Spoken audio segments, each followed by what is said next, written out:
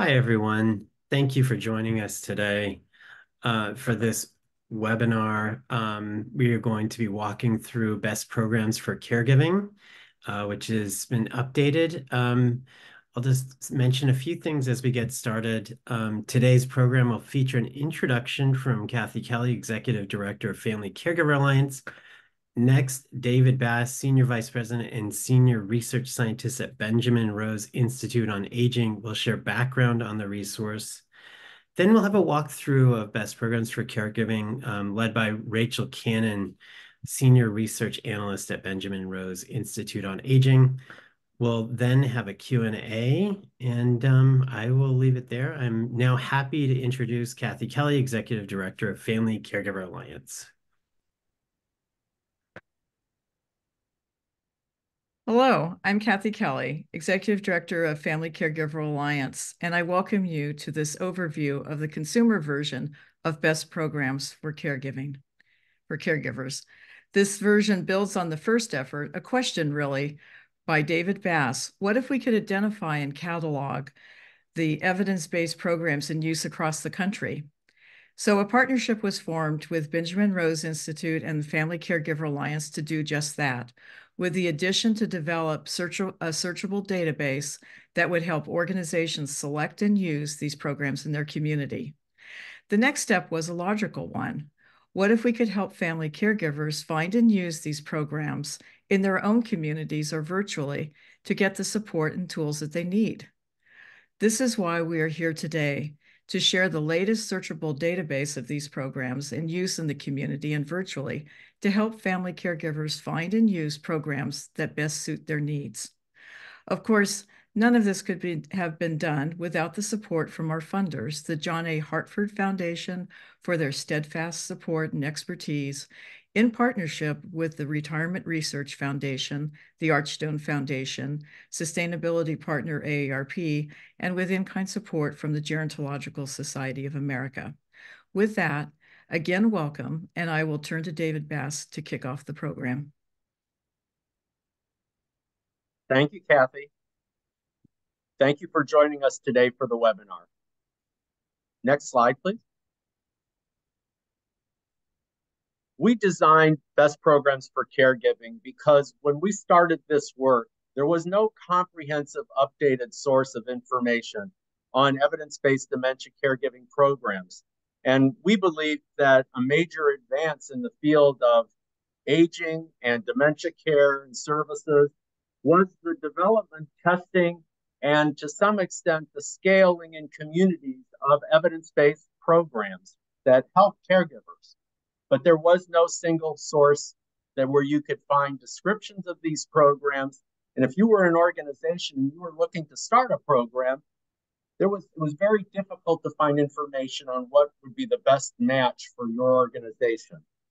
It also was very difficult to find out how organizations that were doing one of these programs, how was it going? What were the experiences of the organizations? And we also knew that family and friend caregivers had a very difficult time finding proven programs that offer them support, and many, if not most, caregivers had no idea that programs existed. Next slide. So Best Programs for Caregiving first launched in 2020, and it launched with 45 evidence-based dementia caregiving programs that we identified. All of these programs had published beneficial outcomes in controlled research studies, and all of these programs had at least one real-world implementation by a healthcare or community organization. Now, the first version of Best Programs for Caregiving that we launched in 2020 was a professional version, meaning it really wasn't designed for family and friend caregivers to use. It was a tool for policymakers, researchers, funders, administrators, and most importantly, service organizations that were looking to start or considering the start of a caregiver support program.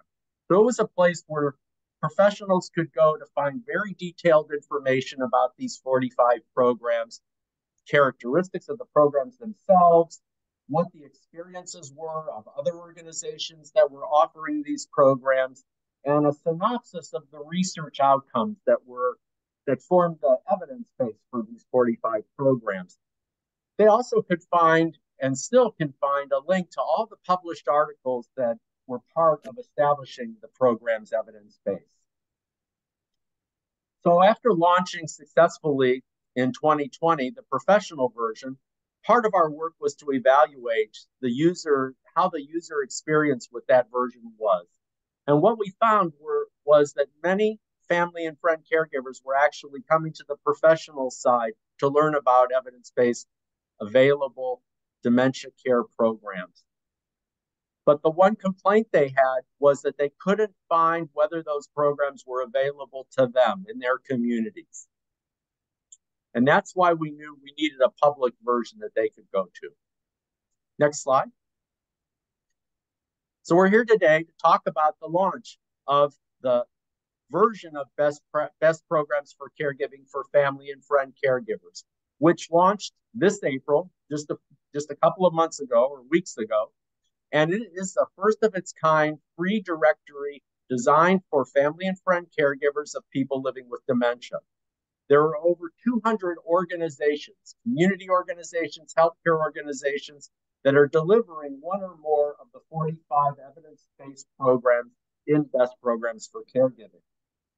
The public version that's now been launched has a place where family and friend caregivers can go, or people looking to support family and friend caregivers can put their zip code in and find where, if any of these programs are available in their communities, and if they are available, where they're offered, how to enroll, and a number of other key features of the programs that caregivers or family members would want to know.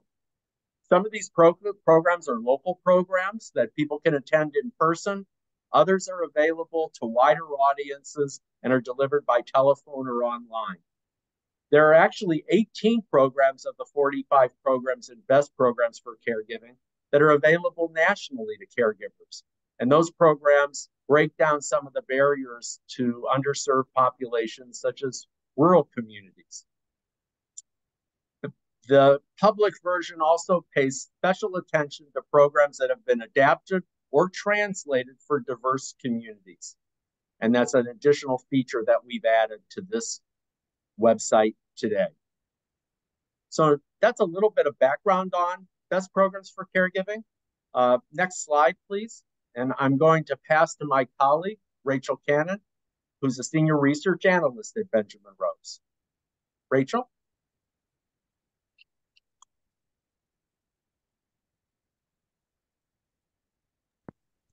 Yeah, hi everyone. Thanks for joining this demonstration of best programs for caregiving. So this here is our landing page at bpc.caregiver.org. And as you can see, you can access both versions that David and Kathy talked about here. On the right, the version for professionals to find programs that are available to implement in their communities. And on the left here, the new public version for family and friend caregivers. So I do want to give a brief walkthrough of the professional version at the end of this demo, but really want to focus today on the new public version. So caregivers looking for programs can click on I Care for Someone with Dementia. And at this point, that zip code search pops up. So you can see, you can enter a zip code in here.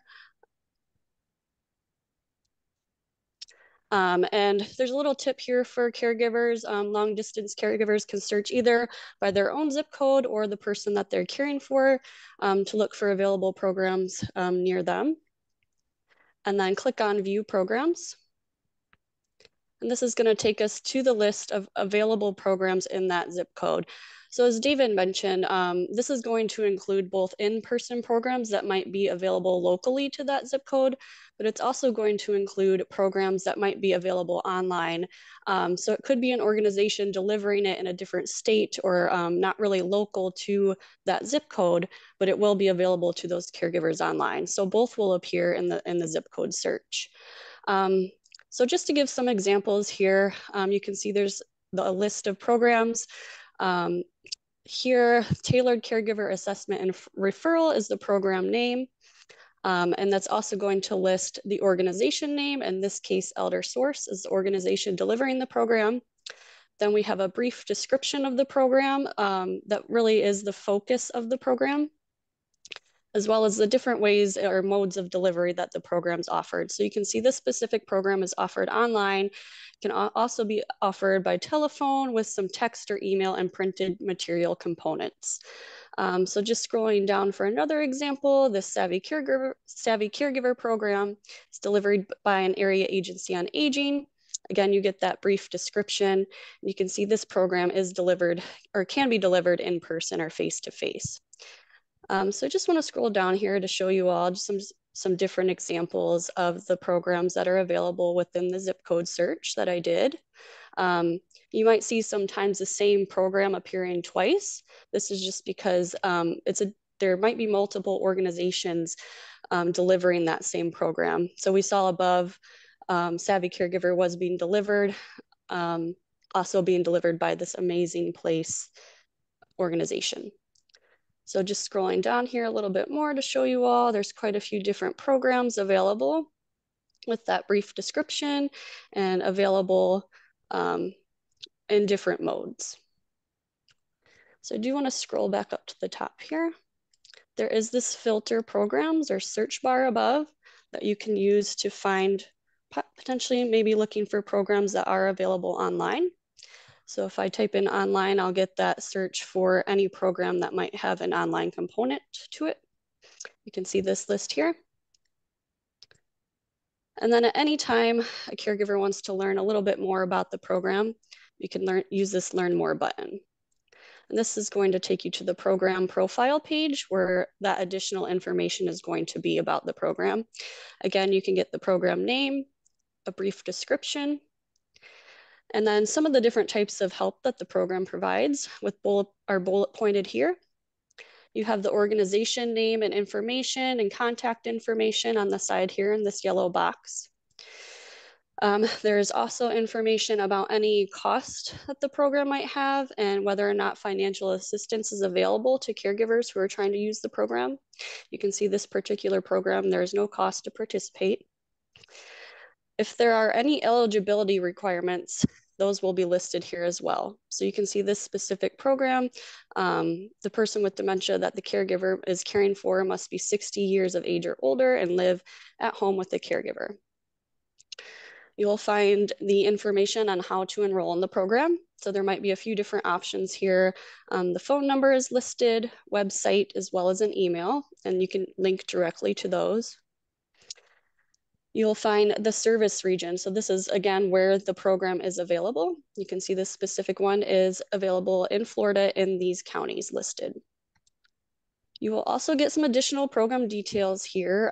Again, how that program is delivered, the program length and session length. This can sometimes vary depending on the program itself and whether or not it's tailored to specific caregiver needs. You can see this program is led by professionals, and you'll also get a link to the professional side for this specific program. So the professional version that I'll go through here in a little bit gives a little bit more detailed information about the types of assistance that the program provides, some more background information, and even the research that's been done on this program. So each one will be able to link back to that if caregivers do want to learn a little bit more about the program. And as David mentioned, there is some additional information about the languages in diverse communities served. So this program is offered in Spanish, and you can see that they have served in one way or another several different diverse communities listed here and in different ways. So this table here really just shows how those different diverse communities have been served by this organization who is delivering this program. So that's just one example of a program profile. I do want to scroll back up here. You can use this return to search bar at any time to go back to your list. I just want to give one more example of a profile here. The Savvy Caregiver program, if I click on Learn More, again, you'll get that brief description, organization information over here, and types of help the program provides. Again, you can see there's no cost to participate in this program, but there is some additional eligibility criteria. And again, you'll get that how to enroll, the phone number, email, website, if it's available, the service region, and those program details. And that language and that language information will be available if it's there, or will be there if it's available. So that really is just a brief demo, brief walkthrough of how to use the consumer version. Do you want to quickly, by clicking Best Programs for Caregiving logo up top here, we can get back to our homepage and just quickly walk through the professional version. So professionals can click on I'm a program provider. This will take you to the homepage here, where you can learn a little bit more about how to use the database, our partners, and about the project. But really, by clicking on this box here, click here for programs, that's going to take you to the search page. And this is where you can find a list of all of the programs and best programs for caregiving. They're all listed here alphabetically. You can scroll through. Again, you'll get a brief description of the program and a little bit of background information, and at any time can click the Learn More button. But just a couple features of the professional version here. You can see we have the filter bar up top, but we also have several different filters on the side here for some different program characteristics and study findings. So just as an example, if you're looking for programs that can be delivered online or web-based, you can use that filter and see that it filters down to 20 programs. You can view all of those. We also have a compare feature here where you can compare up to 3 programs at a time. And you can compare some different information about the program. Again, cost, background information, training that's available for your staff, as well as research evidence. I won't go through all of that, and again, you can click on See Program to get to that comprehensive program profile. So this is the profile that I mentioned the public version links to if caregivers want to learn a little bit more about the program background. But this profile page really just has a ton of different program information. You can learn more about the types of assistance that the program provides here in this table. I won't go through all of it, but these drop-down boxes here, you can see you'll have some different information about the research articles and studies that were done, as well as more information here on the side about who to contact to get manuals and training and other resources, as well as any research articles that have been done on the program, links to those and where you can find those. So that really concludes the walkthrough of best programs for caregiving. So I'm going to pass it back to Al. Thank you, Rachel. So as you can see, this is a pretty robust resource, and we're really excited to share it with all of you. And we are planning to do a very public launch of BPC in the next month or so, and we'd really appreciate your help in spreading the word about it. We thank you for joining us today, and we've made it pretty easy for you and your organizations to help us get the word out there. We've put together a promotion toolkit that includes lots of great content for social media, newsletters, websites, and my colleague, Michelle Palmer, will be contacting you to share that toolkit, and she'll be able to answer any questions that you have. So I'll just mention that now. You'll be getting an email right after the webinar with lots of information and content that you can share. We're going to move into the Q&A part of the program right now. I see that there are a few questions that came in. Let me just take a minute to review those. Let's see. John Bowers asks, what is the involvement of GSA in this resource? So I'm not sure if David or Kathy would like to answer that question. I can take a first crack at that. Katie Maslow is one of our collaborating lead partners on this project, and Katie was a visiting scholar at the Gerontological Society of America for the past several years and that's been the main involvement of GSA, is working through Katie Maslin. Okay, great. Thank you, David. The next question comes to us from Tia. How would a business register to become part of the site and list their programs? I'll leave that open to anyone on the panel. Well, I'll take that one too. So the programs that are listed in Best Programs for Caregiving go through a review process to meet the eligibility. And as I mentioned in my presentation, there are 45 programs that have been approved by Best Programs for Caregiving. And those programs, some of them, almost all, are being delivered by organizations that have permission or license to do so. So when you go into the public side of Best Programs for Caregiving, organizations that are doing one or more of those 45 programs are the ones that are listed. And we would be thrilled to add more organizations that are doing one or more of those 45 programs. So if your organization is offering a Best Programs for Caregiving program, please get in touch with us. You can do that via the link that was in the chat. And we'd be thrilled to be able to add more organizations that are doing one or more of the 45 programs. I can also say that we're always adding more programs to those 45. So if you know of an evidence-based program that's been tested in research, that has published positive outcomes for caregivers, and that has been delivered as a regular service outside of a research study, in addition to having the research base, then please let us know about those programs. We want to keep adding more and more programs to this database.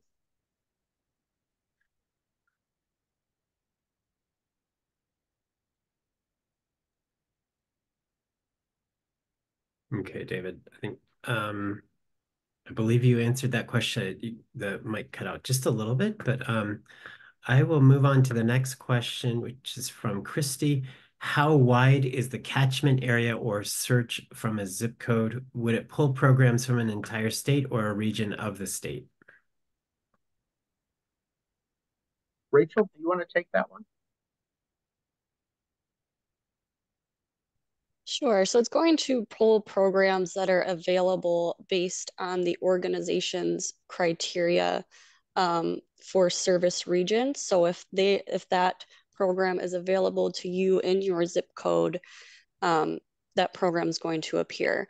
So it could be, again, a local program that's available to you in person based on your zip code, but it also could be the entire state if that program is offered to the entire state, or as David mentioned, nationally. So there's a few different things that could pop up there when you use the zip code search. Great. Thank you, Rachel. We have another question here. Have you considered putting the list in alpha order by name of the program? Also, I noticed that locally offered evidence-based programs are not listed. How did you get your info? So I'll leave that one for the team. We are always looking to improve this new public version. We are considering ways of displaying programs as a list. We may be adding that, so we will consider your comment and appreciate that comment. Programs that are not listed, there could be multiple reasons. One reason would be they were not reviewed and approved for inclusion in Best Programs for Caregiving yet. So again, if you have a program that might qualify, please let us know, and there's a formal review process we go through. We were very careful about which programs we've added to the website from the very beginning. So it isn't an all-inclusive list. There are many very good programs out there that aren't in Best Programs for Caregiving. But we think of this as an exclusive list of programs that have the research base, were done in real world settings in addition to the research, and are available in communities. Back to you, Al. Yeah, great. Thank you, David. The next question is pretty straightforward. Will you be able to send the recording to refer back to or share with others who are not able to join today? Our plan is to share this recording once we have it linked online. You can also sign up for our newsletter, and Michelle will include that information. As I mentioned, she will be communicating with everybody who attends today. And we will highlight the recording in our communications after this webinar. Those are the Q&As I see in the formal Q&A part of the webinar, but I want to make sure, Megan and others, if there are other questions that showed up in chat, that we've addressed them. Just going to take a quick look. Yeah, we did have a question come in.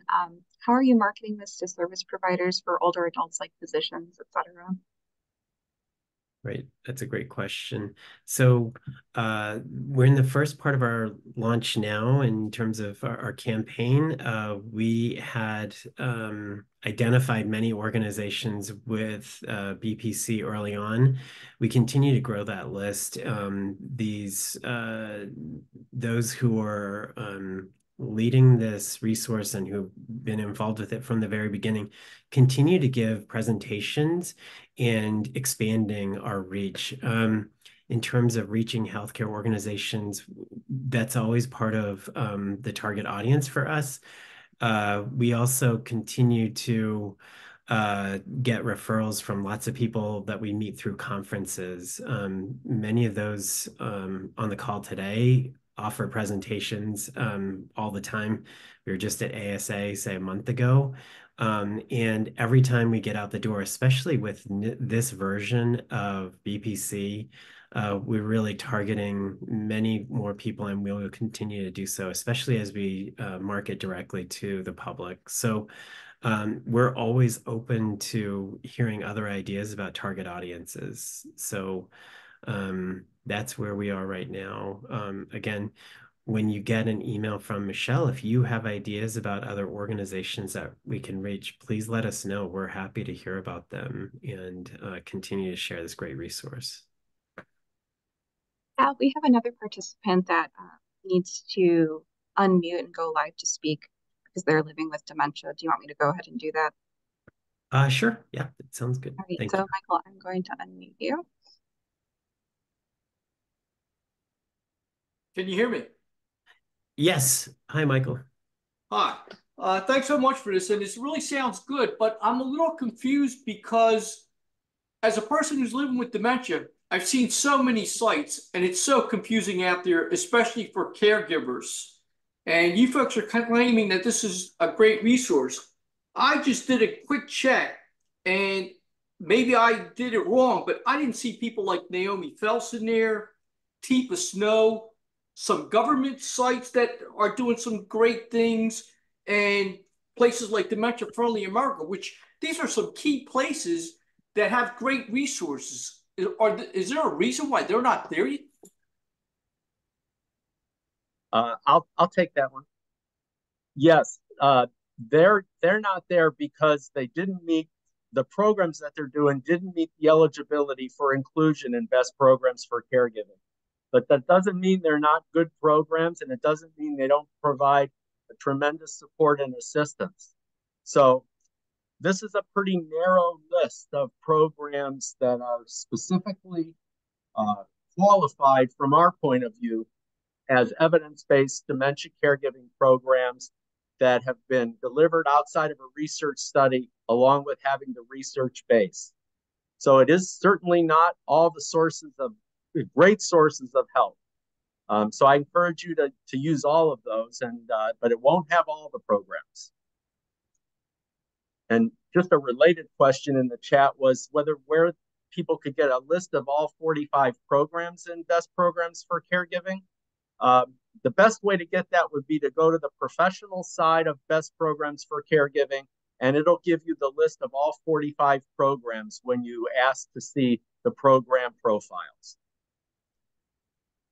And I might also mention that Family Caregiver Alliance is a great resource for caregivers as well. And our partner in developing this website has one of the most active sources of support for caregivers anywhere in the US. So I would encourage you to look for caregiver.org as a site to go to for finding out about many other programs and sources of support for caregivers beyond what we have in best programs for caregiving. Thank you, David. Okay, let's see if we have other questions in the chat, and Megan or anyone else can tell me if there's something that we haven't addressed yet.